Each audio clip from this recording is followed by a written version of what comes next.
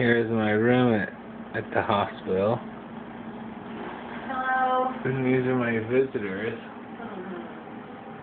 On my left, Jessica on the right, and my big TV screen that I brought in the middle. That's my PS3 to play my games. Anyway, there's my guitar over there, also for amusement and therapy.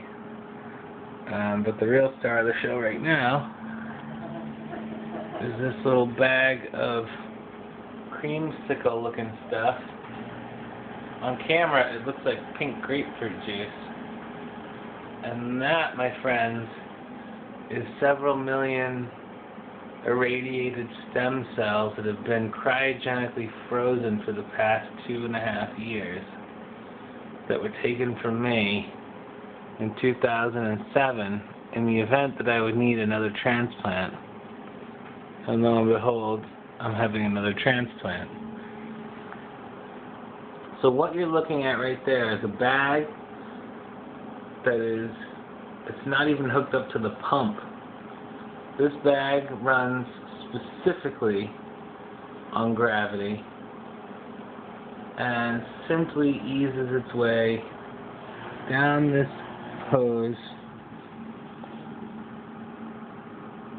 and this hose and into my chest cavity right there, where it whirls around my body and finds a way to get into my bone marrow. Nobody really knows how, but the cells will travel through my skin and figure out where they belong, go into my bone marrow, where they will congregate, and then they will continue and they will start to reproduce red blood cells, white blood cells, all my blood cells. And right now it's just a waiting game for that to happen, because as I was telling my mom, the damage has already been done. The high-dose chemotherapy happened yesterday. That stuff's enough to kill me or anybody else.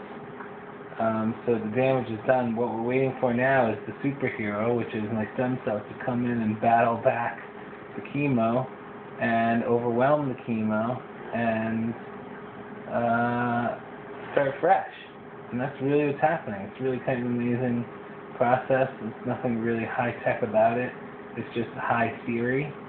And we're waiting for it to happen. I'll check you later.